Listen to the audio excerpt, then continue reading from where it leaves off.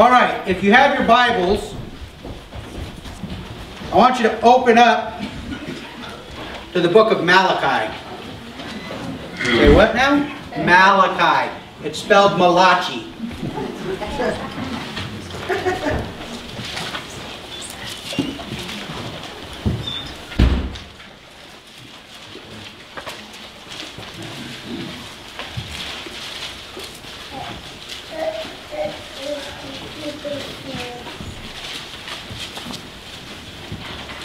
Okay, once you've gotten to the book of Malachi, I want you to turn to the end of the book of Malachi.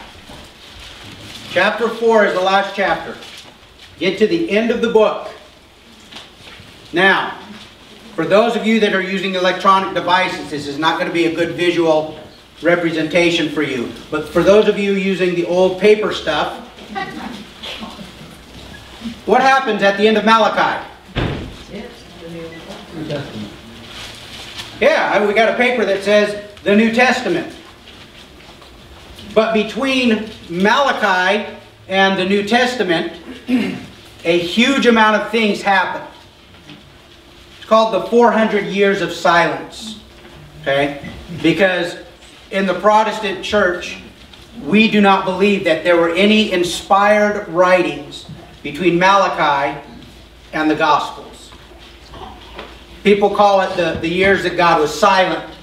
400 years of silence. God was not silent. He was very active. He was very busy. We are continuing in our series on the feasts, but I'm breaking the order a little bit today. Does anybody know what began earlier this week? What feast? We're right in the middle of a feast. Hanukkah. Happy Hanukkah. Hanukkah. If you notice, I brought up here this morning, does anybody know what this is? A menorah. All right, Angie, Steve, you're not allowed to answer. Does anyone know what this is? A what? Hanukkah. What's the difference? Ugh! This one's heavier. One is set on 7. One is set on 9. Okay? The menorah is the lamp that was put in the temple in the outer room. Okay? The Hanukkah is not it. It's something different. The Hanukkah, just as its name implies, is used to celebrate Hanukkah. Alright? So we have both.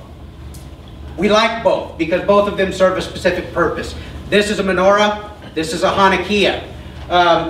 For those of you that will be following along on the notes that I put up, well actually, I guess, wait a minute, I put them backwards. No, I didn't.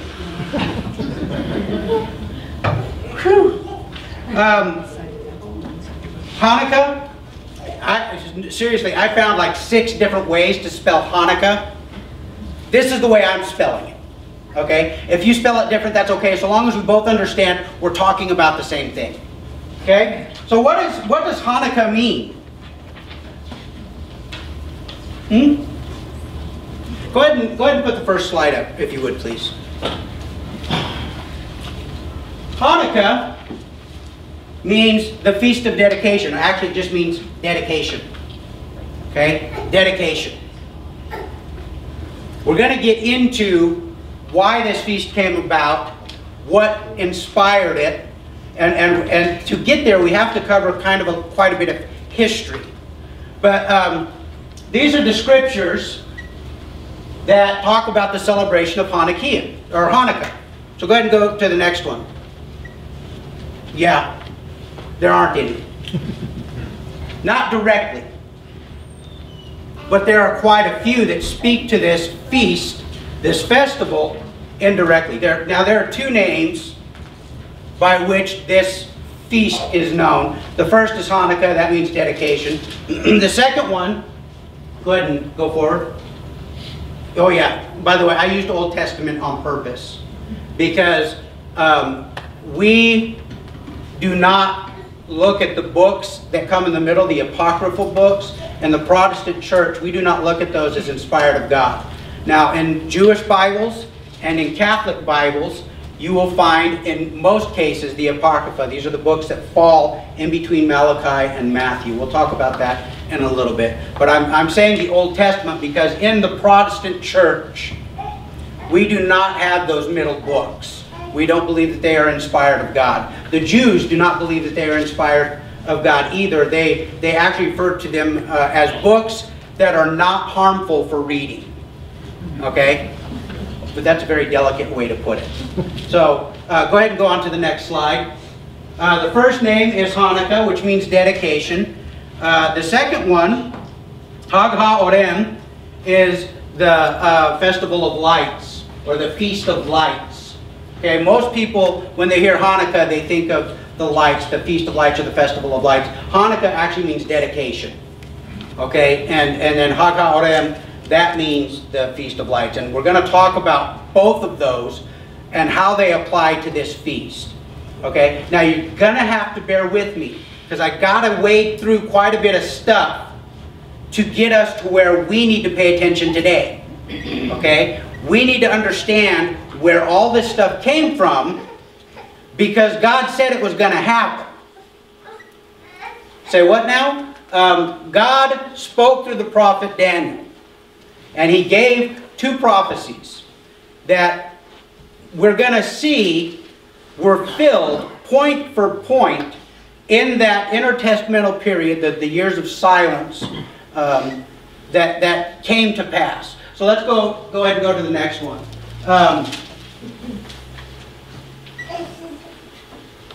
Before we go very far into this, I'm going to be talking about these prophecies and how they were fulfilled. But I believe that many prophecies given in Scripture have a near fulfillment and a far fulfillment. Okay? Because in these prophecies, we're going to read about something called the abomination that causes desolation. Okay? And we see that this abomination occurred about 167 BC. But some 167, about 190 years later, we see that Jesus says again, when you see the abomination which causes desolation. So I believe there is a near fulfillment that Daniel was speaking to that was fulfilled in the intertestamental period. But I believe there is a far fulfillment that is yet to come. Because what happened before is going to happen again, but it's going to happen at the end of things. Okay? So when I'm talking about these things and you go, well, I've heard a lot of teaching that this is talking about the stuff in Revelation. Yeah, you probably have. And yeah, it is probably very correct because Revelation repeats a lot of things that come right out of Daniel's visions. Okay? So was John just plagiarizing? No, I think God was trying to reiterate some significant events that are coming. Okay? So, when we're talking about these prophecies fulfilled now, this is the near fulfillment. There will be more of this that will be fulfilled in times yet to come. And actually, some of this was repeated again in 70 AD with the fall of Jerusalem. But we'll touch on that briefly later. So going forward, bear with me. Okay? If you have your Bibles, turn to Daniel chapter 8.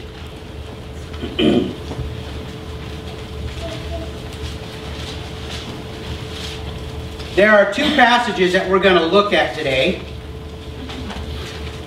I would encourage you, I would really hope that you guys would take a look at these prophecies, take a look at history, and see how, point for point, some of these prophecies were fulfilled in the intertestamental period. Today we're going to be talking about Antiochus IV. We're going to be talking about the Hasmoneans. We're going to be talking about the Maccabees. And we're probably hoping that this kind of glazed look that you just got over your eyes as I said all those things will go away. Okay? Because in this intertestamental period, God was not inactive. God was very active. He was moving to set the stage for the arrival of his son, for the great deliverer that was to come.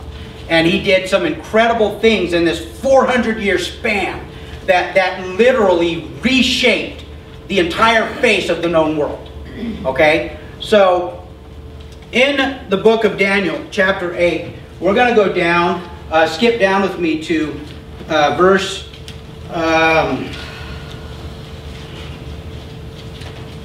let's see. The problem is there's so much here that deals with this. I want to pull out just the particular verses.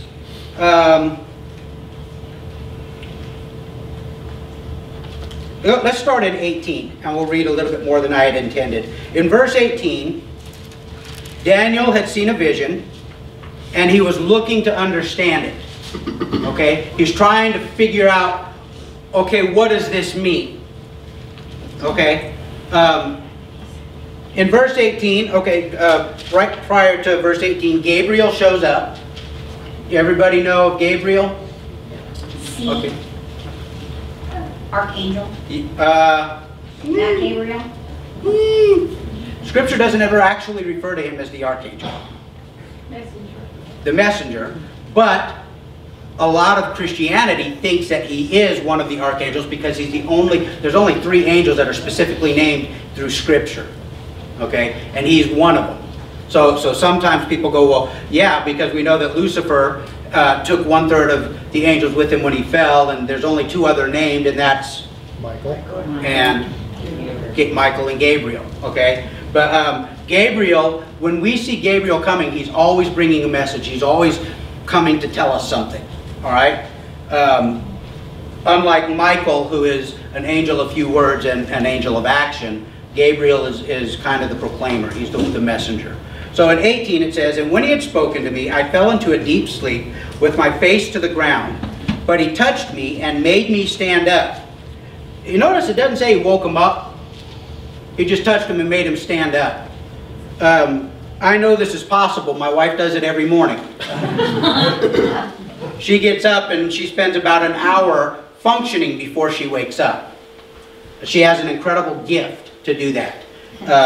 Because that's why she gets up an hour before me. Because she doesn't want me to wake her up. So she gets up early because when I wake up, I'm as awake as I'm ever going to be throughout the day as soon as my eyes open. She takes a little longer. Okay? So he stood up.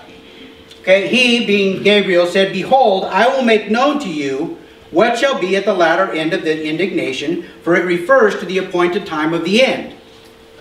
Okay, now he's going to go back, he's going to describe the vision and what it means. "As for the ram that you saw with 2 horns, these were the kings of Media and Persia. And the goat is the king of Greece. And the great horn between his eyes is the first king. As for the horn that was broken, in place of which 4 others arose, 4 kingdoms shall arise from this nation, but not with his power. But at the latter end of their kingdom, when the transgressors have reached their limit, a king of bold face, one who understands riddles, shall arise. His power shall be great, but not by his own power, and he shall cause fearful destruction, and shall succeed in what he does, and destroy mighty men, and the people who are the saints. By his cunning he shall make deceit prosper under his hand, and in his own mind he shall become great. Without warning he shall destroy many. And he shall rise up against the prince of princes, and he shall be broken, but by no human hand. The vision of the evenings and the mornings has been told, that has been told is true, but seal up the vision, for it refers to many days from now. And I, Daniel, was overcome and lay sick for some days. Then I rose and went about the king's business, but I was appalled by the vision and did not understand it." Okay, now, there's a couple things I want to draw your attention to real quick. The first thing is, Gabriel says these are the things that will come at the end days. See, I think that he's speaking of the far fulfillment of this prophecy. But if you look historically, we know that at the time of Daniel, the Assyrians had risen to power, they had fallen. Babylon had risen to power, and they had fallen. And now the joined nations of the Medes and the Persians had risen to power, and they're going to fall. Now, if we project a few decades into the future, and actually for us it's looking way back, a king arose in Greece, and actually he's from Macedonia, by the name of Alexander. He succeeded his father Philip, and he united all the tribes in Macedonia. They went down, they conquered all of Greece, and Alexander then set out on a path of conquest that took him from Greece all the way up through modern-day Turkey, down through Syria, through Israel, down into Egypt. Then they went up, they headed east, they went through Iraq, Iran, they hit parts of Afghanistan, even as far as parts of India. Okay, this is the goat with the great horn. It was Alexander who destroyed the power of the Medes and the Persians, although at this point the Medes had kind of fallen out and the Persians were really the ones that were the power, the world power at the time. There are estimates that when they fielded their army, that we know that at least a couple times they had close to 1 million men. And yet Alexander and the Greeks came and they annihilated every army that was sent at them. They ended up throwing down the Persian power. Alexander set up his eastern capital in Babylon and then a couple other places, and yet at the height of his power, 32 years old, okay, he did all of this stuff before the age of 32. I get up in the morning and I feel like I've done a lot if I get my shoes on the right feet. At 32, he has conquered all of that, and then he dies. Okay? There's the goat with the horn. And then, at the height of its power, the horn is broken. And out come 4 more horns. Okay? 4 more horns. Now, when Alexander died, his generals waged war to see who was going to inherit, who was going to take over his kingdom. What ended up happening is they settled with 4 different kingdoms. There was one of the generals, I believe it was Cassandra, was up in Greece, and he was basically the European and part of Turkey. And then there was, I can't remember the name of the general that took off the Far East. He had part of India, Afghanistan, part of Iran. And then there's 2 of them that we need to focus on. Seleucus, he was the general that took over the area that included Israel, okay? And then down to the south in Egypt, there was a king, the general's name was Ptolemy. Now, a period of time goes by, and out of the Seleucids arises a general. Go ahead and go forward a little bit. I'm going to see. Go ahead and go forward. Okay, stop right there. A period of time goes by, and a king arises out of the Seleucid kingdom.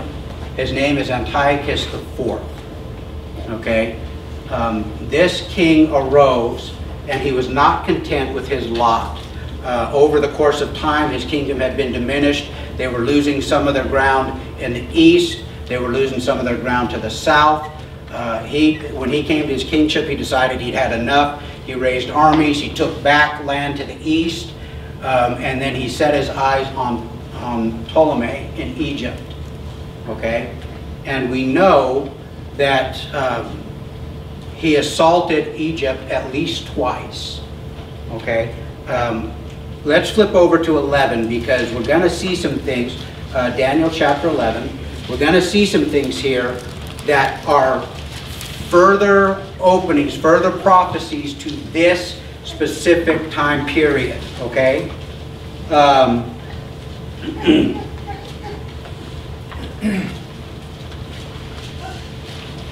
I would encourage you to read this entire chapter to get the understanding of what's going on.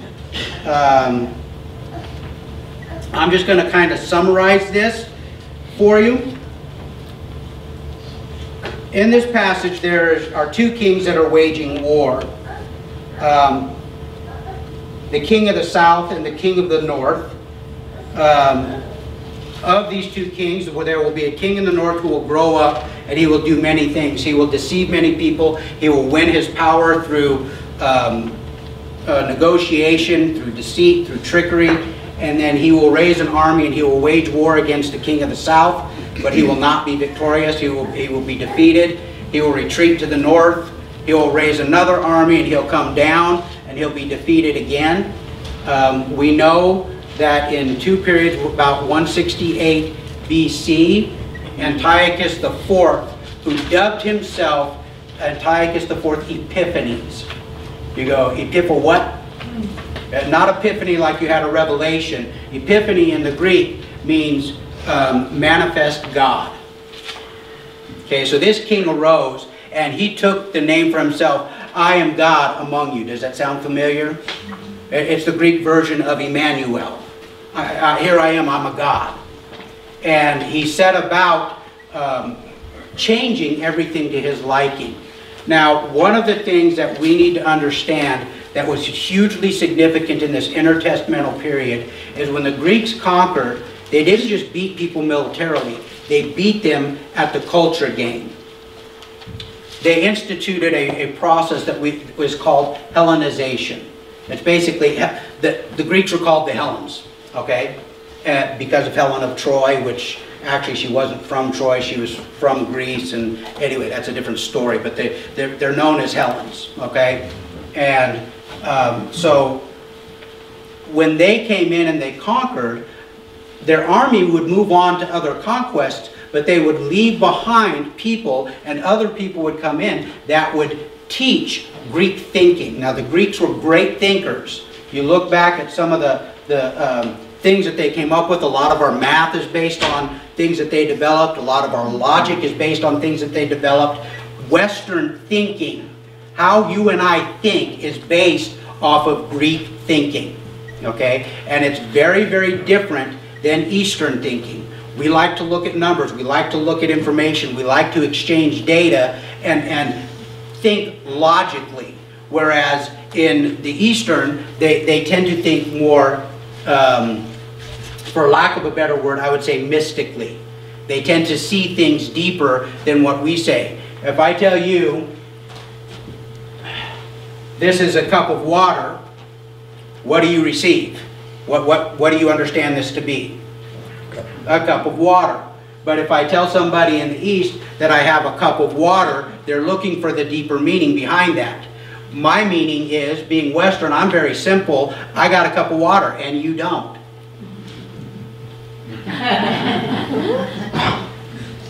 But in the East, we see that there is an entirely different thinking, which is part of why so much of the Scripture is difficult for us to understand, because we are looking at it on this plane, and the writer who wrote it and the person, the target audience that he wrote for, are thinking on an entirely different level, okay? Which is why we look at things and we go, oh, we try and fit them into these neat categories. How many of you have drawn up, at some point in your Bible studies, you've drawn up a chart, a timeline of the book of Revelation? Come on, don't be shy. That's because we're Western thinkers, okay? If most people in Eastern thinking, they're not going to try and draw a chart. They realize that it's not necessarily a linear thing. But in Western thinking, we think linearly, okay? So this process was to come in and to just begin to show them all that the Greek culture had to offer. Big deal, right? Yeah, it was. Because it completely changed the face of Jerusalem. Because when the Greeks came in and the Greek culture came in, a lot of the Jews started shifting who they were and what they were to be more like the Greeks. I mean, wouldn't you want to be like the people that were in charge? I mean, they actually came in and they defeated us, and they've left us our customs, they've left us our religion, but look at all that they've got. I mean, look at these things that they've built, and their thinking and their logic and all of this. And so a lot of the Hebrews, a lot of the Jews, actually kind of fell under this Hellenization process. Okay? Now, why is this significant? It's significant because God was putting into play, setting up the stage for the arrival of His Son. Okay? Because part of this process of Hellenization is that years later when Christ was born, you could travel from the Great Britain Isles, all the way around through Europe, down through Turkey, all the way down through Syria, and over into Egypt. And you could travel points east of there and speak one language and be understood. Greek became the common language. It was the business of trade. It was the business of government. So if you could speak, you speak your language, your dialect there, but if you spoke Greek, you could be understood and understand others. Okay, that's huge, because when Scripture was written, although parts of it were originally written in Aramaic, it was translated or written in Greek. And so the writers in Jerusalem that could write, their writings would be understood in Spain. That's huge, folks. We don't think a big deal of it because we go from California to New York, and even though it's kind of weird sounding, it's still English. Well, the English don't like us to say that because it's not English. It's American. All right? So, but think of all the different countries that run through that area. And for one language to be spoken through all of them was huge. Okay? So the stage is being set. Back to these two kings, about 168 BC, Antiochus raises an army and he goes down to conquer Egypt. Now we know that at the outset of the campaign, he succeeded greatly. He gathered great wealth and plunder, but then he was stopped partway through his invasion and was turned back. Now when he came back, at some point during this war, word came to Jerusalem that Antiochus was killed. Now, Antiochus, when he became king, he stripped the high priesthood from Onias, who was the high priest at the time, and he gave it to one of his brothers. And this brother was a sick man. He was not right in the head. He was very Hellenized. He was in cahoots with the Greeks. But he wasn't enough, so Antiochus stripped it away from him and gave it to a third brother named Menelaus. Now Menelaus was a Greek-appointed high priest. You know from Scripture that the high priest has to come from the line of Aaron. Okay, so while he may be of the line of Aaron, he does not have the right to be appointed by a foreign power to be high priest. And we see from this period on, the priesthood goes through some pretty serious changes. All right. Well, when Jerusalem hears that Antiochus is dead, they oust Menelaus. You're not our high priest. Hit the road. And they put back Onias. Well, Antiochus comes in and he sees that the Jews, they're trying to put everything back. And he's furious. He's lost. He comes back to find the people that are behind him betraying him. He sets out on a pogrom. He kills 80,000 Jews. He enslaved 40,000 more. He goes back into the temple. He strips the high priesthood, kicks him out. High priest Onias ends up being murdered. Menelaus comes in, but he's not satisfied with those changes. He starts to implement a series of rules. Among these rules were the fact that they could no longer celebrate the Sabbath. Anybody caught celebrating the Sabbath was the potential was death. He goes into the temple, and on the brazen altar where the sacrifices are offered, he sacrifices a pig. Okay? He then raises up an altar to Zeus in the courtyard of the temple. He forbids the priests from doing their Levitical, their Mosaic law duties. They're not allowed to offer their sacrifices. The Greek soldiers are coming in. They have the temple prostitutes now in the actual temple with capital T, and they defile the temple. They profane it. We talked about this. When God makes something holy, He pulls it out and He makes it separate. He takes it out of the common, the profane. Well, when they brought the common in, they profaned the temple. Okay? One of the other things that He forbid was baby boys were no longer allowed to be circumcised. If a mother was caught with a circumcised male child, the child was killed and hung around her neck. And she had to carry the child with her as a sign of her breaking the law. And then after a period of time, she was then killed as well. Any priest caught doing circumcision was killed. He required them to eat pork. He knew in the satanic mind that he had, he knew what to strike at to completely destroy the Jewish understanding, the Jewish culture. Okay, so 167, go ahead and go forward a little bit here. Go ahead and go forward, I've touched on that. One more? Go ahead, one more, okay. We've talked about Antiochus IV, Kislev 25, 167 BC, the month of Kislev, that's winter. The 25th is the day that he goes in and he sacrifices the pig. That's the date that they look at and they go, this is the abomination of desolation, when the temple was profaned and it was no longer holy. So go ahead and go to the next one. Town of Modi'in. It's northwest of Jerusalem. There lived a family there of the Hasmon family, the father was Matthias. He was a priest. He was highly respected. And as part of this pogrom, the Greeks would come into a town and they would require one of the town elders to sacrifice a pig to Zeus. And because Matthias was a very well-respected Jew, a very well-respected man in the thing, they called him out to sacrifice the pig. He refused. Okay? You guys don't understand what that meant, because when people refused to do the sacrifice, they were tortured to make an example of them and then killed.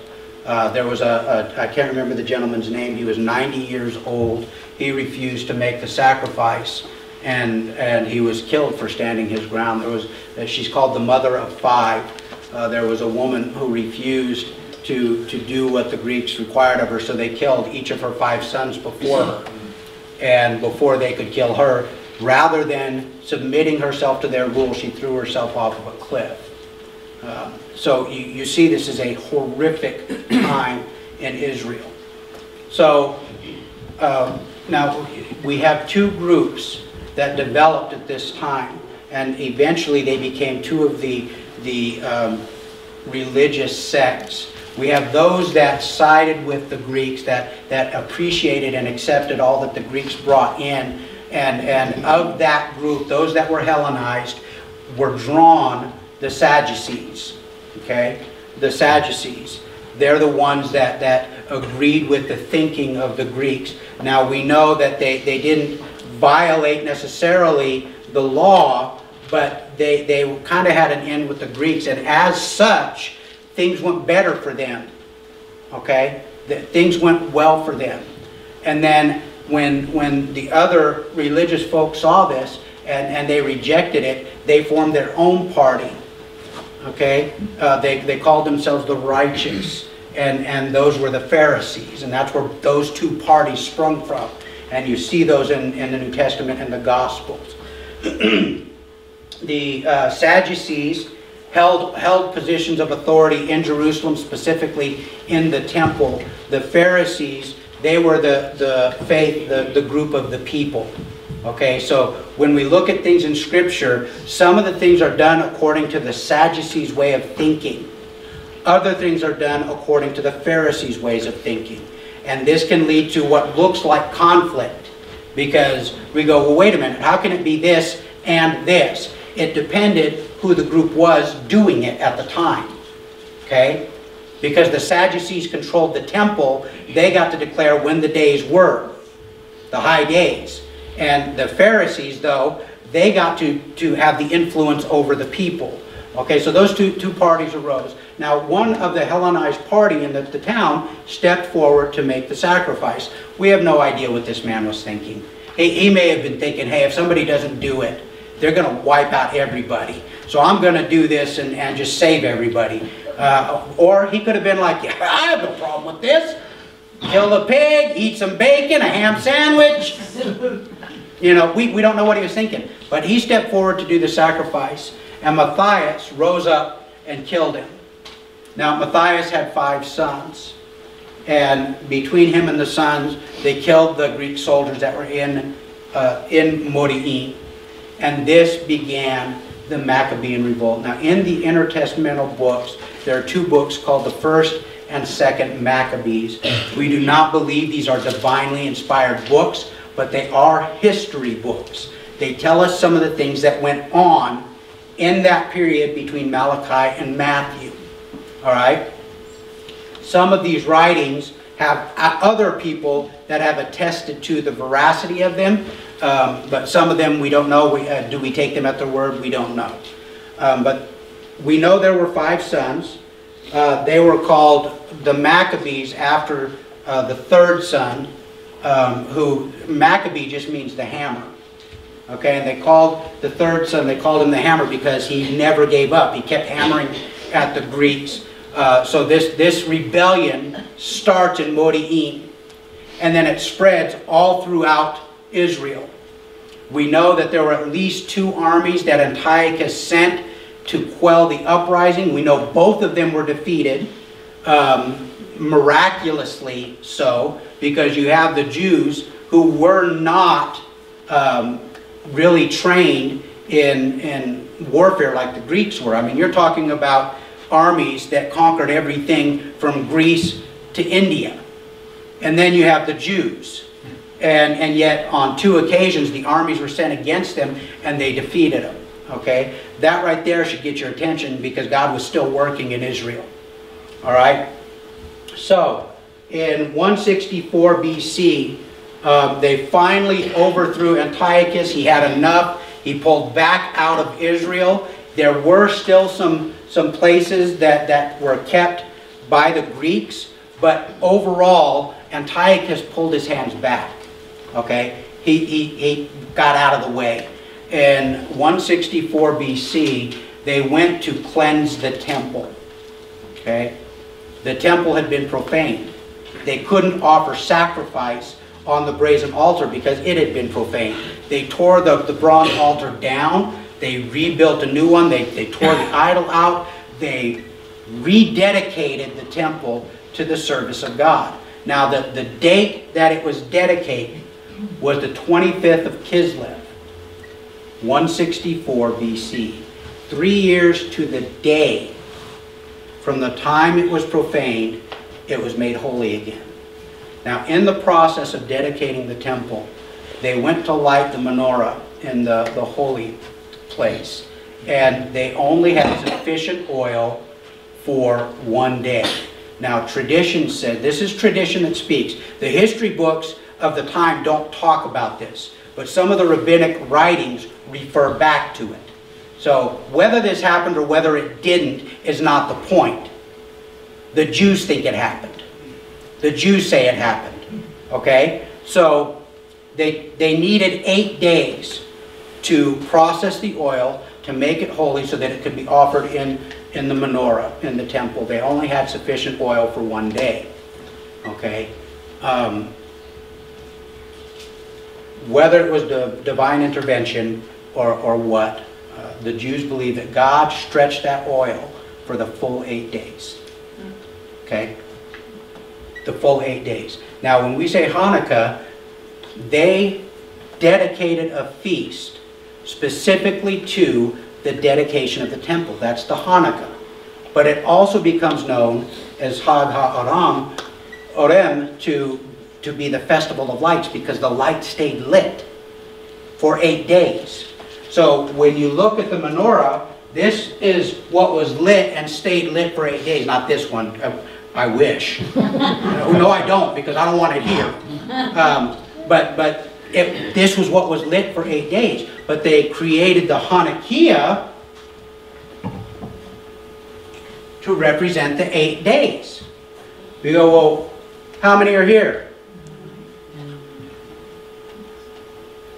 How many? 9. Okay, 9. But it was only 8 days. Well, the Jews being Jews, they couldn't let well enough alone. They took a very simple feast and they complicated it. Okay? If you look in your bulletin, there's an insert I stuck in here. You can read this at your leisure. The Jews came up with 24 rabbinic laws as to how to celebrate the feast. You're going to party, this is how you party. Okay? And they had things in there, like the Hanukkah, your candles were supposed to be outside your door so everybody would know that you were celebrating. It had to be to the left side, and it had to be no less than 3 feet off the ground, because if it was lower, people might not see it. And you couldn't put it above 35 feet above the ground, because then it would be too high and people might not see it. So you had to go in that range. And if you were out of town, you still had to light your candle, but back at home, Mama had to light the candle for you. And if you couldn't afford your candle, or you couldn't get a candle, but you were staying with someone that had the candle, you had to pay them a coin to represent that one of those candles was yours, so you didn't violate Hanukkah. And just take a look at those rules, and you go, these people were serious about this. This was big stuff to them. But they took 8 for the days of the candles, and then the servant candle. This is the one that lights the others. Okay? They had a very specific process. You went from one side to the other in adding the candle. So you would light on one day, the first candle on the first day, and then the second day you would add a candle to it. But you're adding the candles from one side to the other. But when you light them from the other side to the one. Ow! Really? I would be so caught up in the minutia of not violating the law, I would not have fun. You weren't allowed to fast during these 8 days, because it's a feast. Yeah? You were not allowed, and that was a violation of the rabbinic law. So take a look at those, and you'll see how they kind of took this thing and they went way out. Go ahead and come forward a little bit. So see, when you're looking in the scripture, you're not going to see where God says, this is a feast. And yet the Jews made it a feast. Is that a bad thing? Not necessarily. There's nowhere in scripture where God says, these are the feasts, you have no more, this is it. Done. He doesn't say that. So they're not violating a law by putting this in there. But doesn't his scripture also say don't add to? And so they're adding a day. Okay, that's not a problem. But then they add laws that you can't violate to celebrate that day. God didn't give them those laws. God didn't tell them that you had to act this way at this time for this purpose. So in their zeal, they started adding to the Word of God. We've talked about that before, and we'll probably talk about it again. Okay, so this was not a feast given of God, but it is still considered a feast. Go ahead and go to the next one. These are some of the components that are required for celebrating Hanukkah. Let me catch up in my notes here. We'll go through these pretty quickly. One, the lampstand. The menorah was changed to the Hanukkah for this event only. The servant candle, the one that I talked about, either has to be above or off to the side of the other 8. Okay? I don't know why. Number 2, the service of the kindling of the lamps. This was broken up into 3 parts. They did a blessing before the ceremony. They did a blessing after the kindling, where they lit the candle. And then they did the singing of the special song. The song is called Mount Zur. I don't know if that's right. It literally means Rock of Ages. And it's a series of stanzas, each one given to a specific point in the history of Israel. The one talking about the dedication of the temple, one talking about their deliverance from Egypt. And these are part of this part of the ceremony. And you do this each Hanukkah. Okay? Number 3, prayers. There are 3 prayers that are recited each day. The Al-Ha-Nasim, which is the concerning of miracles. The Hallel, which is Psalms 113 to 118. And the Ana Bahoach, which is a mystic Kabbalistic prayer that means strength. Okay? So you would say these prayers. Number 4, scripture readings. Exodus 40, the dedication of the tabernacle is taken from the law, and they would read this. And then from the book of the prophets, Zechariah, The entire book is read. So is 1 Kings. And from the writings is read Psalm 33, Psalm 67, Psalm 90, Psalm 91, Psalm 133. Are you guys having fun yet? Number 5, other readings. Okay, so we've gone through the process. The other readings are 2 Maccabees chapter 7, Hannah and her 7 sons, and the book of Judith are all read. Okay? You know, Christmas morning we get up and we open presents. Christy makes her cinnamon rolls. We stay in jammies most of the day until people might show up, and then typically when the kids were younger, because they always got up early, we'd go out, we'd open presents, we'd eat a cinnamon roll and then go back to bed. We don't do that anymore because the kids have all moved out except for Thaddeus, and he doesn't get up all that early. So we, in the Vano family, we have a tradition. My father used to read the Christmas story every Christmas Eve. Before he passed away, we recorded him reading the Christmas story. So we watched the recording Christmas Eve. You know, that's about the extent of our traditions. And eggnog. Somewhere in there's going to be eggnog. Okay? That's about it. And none of those are we legalistic about. The kids are adamant about, but we're not legalistic about. So you see, this feast is a serious thing. Let's go forward. I'm going to try. I'm actually going to hit just a couple things real fast. What does this have to do with us? Okay. So what, Pastor Glenn? You've wasted time today. I'm not wasting your time because it's hugely significant. In John chapter 8, Jesus is in Jerusalem and he's talking to the people and he calls himself the light of the world. Okay? He says, I am the light of the world. Now, you read through chapter 8, you read through chapter 9, you get into chapter 10. Okay? In chapter 10, we find that Jesus is in the temple. Now, at no point in between 8, 9, and 10 do we find that he left Jerusalem and came back. I think this was all a series of days in Jerusalem. But if you turn to John chapter 10, verse 22. Go ahead and flip over there real quick. We see at that time, so Jesus is in Jerusalem. He's actually in the temple. He says, at the time the Feast of Dedication took place in Jerusalem, it was winter. And Jesus is walking in the temple in the colonnade of Solomon. Okay, the Feast of Dedication, that's Hanukkah. Jesus is at the temple. He is celebrating the Festival of Lights, the Feast of Dedication. Jesus is celebrating this feast that man made. They made it to honor what God had done because he did some incredible things. He delivered them. And then the miracle of the oil. He did incredible things. And I don't think God looked at that and went, come, really? My feasts aren't enough? You got to have another? Jesus, who being in very nature God, celebrated. Okay? So we see that he says, I am the light of the world. And at no point between then and here do we see that he left Jerusalem. I think he was speaking directly to this feast. Because remember, the feast was 8 days long. 8 days. And I think he's looking at this festival of lights and he's using that as an illustration, saying, I am the light. And I'm not just the light here, I'm the light of the world. Okay?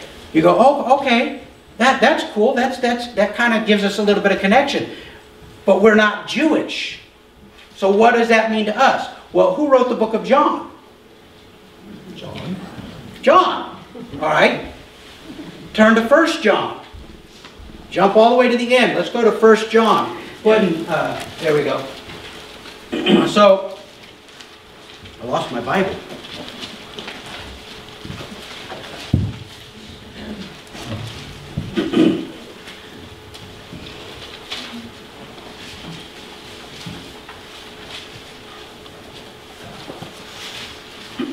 So we're in the book of 1 John, the author being the same author of the Gospel of John. Chapter 1, go down to verse 5. Now I believe that John is thinking back to Hanukkah. I think he's thinking back to that time when Jesus said, I am the light of the world. Okay? And he says, this is the message we have heard from him and proclaimed to you. Who's the him here? Jesus. Jesus. Yeah. He's saying, okay, what Jesus told us, we're now telling you. He says, that God is light. Okay, you see the connection there? You see the corollary? It says, and in him is no darkness at all. Okay? If we say we have fellowship with him while we walk in darkness, we lie and do not practice the truth. But if we walk in the light as he is in the light, we have fellowship with one another, and the blood of Jesus, his Son, cleanses us from all sin. If we say we have no sin, we deceive ourselves, and the truth is not in us. Now this passage right here, this next verse is one that every time I read it, I have to pause for a moment. If we confess our sins, he is faithful and just to forgive us our sins and to cleanse us from all unrighteousness. If we say we have not sinned, we make him a liar and his word is not in us. Okay, so here's the thing, folks. When you come to Christ, when you come to the cross and you give up your life and you accept him as both Lord and Savior in your life, you become a child of the light. You come into the light that he is. We are co-heirs with Christ, so what he is, we are. Okay, we are children of light. If we should, when we do sin, okay, it doesn't kick us out of heaven, but it does cause a problem with our fellowship with God. It hinders that relationship. Okay, it causes strain in that relationship. Okay, now, if we left it there, we'd all be in trouble, right? But see, we go back to that verse, verse 9. If we confess our sins, he is faithful. Okay, God says he is faithful. But he is also just. Why is God just to forgive us our sin? Because the price for that sin was paid. The price for those sins has been paid. All of it has been paid. So when we come to him, he's not sitting there going, I ain't talking to you till you get it right. La la la la la la la la la la, I can't hear you. He is waiting for us to come to confess that sin, that the sin can be brought into the light. And then because that price has been paid, he is just to forgive us our sin. Wow. Isn't that incredible? Amen. Hallelujah. Because if that wasn't the case, we'd all be in a world of hurt. Thanks be to God. Amen? Amen. So, this celebration, this season, go to the last one. This season of Hanukkah or Hag HaOrem, let us celebrate with a full understanding the joy of walking in the light. Yeah, they dedicated the temple, but folks, we got something greater than that. Because there's going to be a day when God will make his tabernacle with us. It won't just be the presence of God hidden away in the Holy of Holies. He will be set up in Jerusalem, and his very presence will be with us. He will make his dwelling with us. He's not going to come and walk in the cool of the evening like he did with Adam and Eve. He's not going to closet himself away in the Holy of Holies like he did with the children of Israel. He's going to be in our presence. Amen. And we will be in his. Amen? Amen? Father, we thank you because you're awesome. And Father, even though we don't see all the stories and we don't have all the understanding, you're never idle. You're always working. You're always moving to accomplish your purposes, to fulfill your plans. And Father, you are so faithful to us. Father, as we celebrate the birth of your Son and all that that means, Father, let us not be distracted by the glitter, the lights, the wrapping, the bows, even the food and the feasting. All of these things, Father, are good, but not if they take the place of this, the whole purpose, the whole reason for this. Help us, Father, to rightly order these in our mind. Help us to rightly order them in our lives. That as we celebrate remembering that that babe that was laid in the manger had a destiny, had a plan, was going to the cross, and then would rise again. Father, that we might be righteous. And we thank you for this. We honor you today. In Jesus' name, amen.